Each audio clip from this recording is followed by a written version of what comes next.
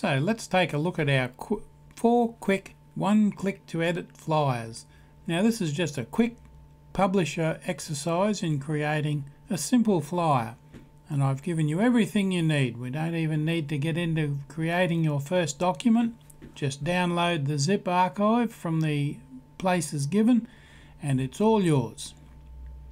And you can see the 4 samples I've got on the screen there, and you can change them as you like. Now first retrieve the archive. Install the Fire Sans font which is contained in the archive, and you'll find the archive containing the AF template, the AF publisher and sample PDF files, as well as the zip file containing the Fire fonts, and they're on my website at those addresses, and I'll leave them there long enough, or you can pause the video and copy them down, or you may well know where they are by now anyway. They're in 2 locations because I'm slowly moving my website to a more reliable server. My own server is quite reliable, but you know, sometimes you need a backup. Now open either the Flyer Simple 4 version Master AF Pub, which is what you can see on the screen there, or install the template where you put your templates and open it as a master template, but then save it with your preferred name. Well, you don't want to save the template because you'll overwrite the template. Every time you load the template, you'll have to redo it all. Now, on flyer 1, 2, 3 or 4, and you see there's 4 of them down the side there. There's 1 master page and there's 4 pages.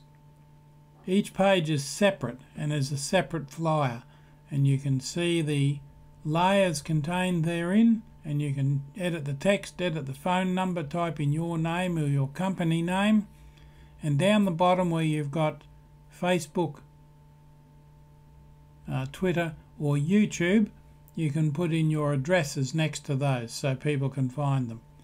If you create these as PDF files that you're going to distribute, of course you can put in hyperlinks to those links down there. You can put in hyperlinks to anything actually, and send people directly to your Facebook, Twitter or YouTube page from that flyer if it's a PDF and they're reading it digitally.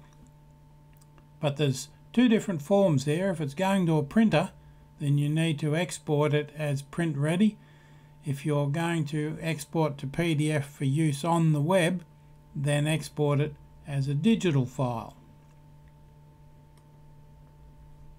Now, export as a single page. If you only want 1 page, export it as a single page. Otherwise it will export all 4 of them, and you don't want that. You only want 1 at a time.